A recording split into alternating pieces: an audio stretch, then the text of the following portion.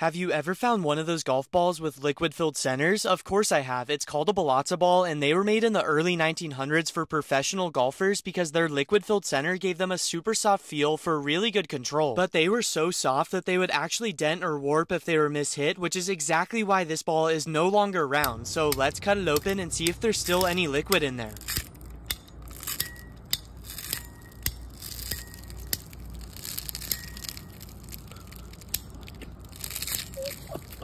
Wow, that was a lot more than I thought. It dripped all over and it's super sticky too. I'm gonna have to clean that up.